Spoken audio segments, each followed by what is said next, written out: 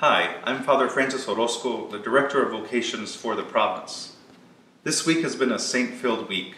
We've had Peter Chanel, Louis de Montfort, St. Joseph the Worker, Athanasius, and our own Dominican saints, St. Catherine of Siena and St. Pius V. And both of these Dominican saints lived in trying times. St. Catherine herself lived during the plague and ministered to plague victims. It's a good reminder that the Lord calls men and women to serve Him during all times and seasons.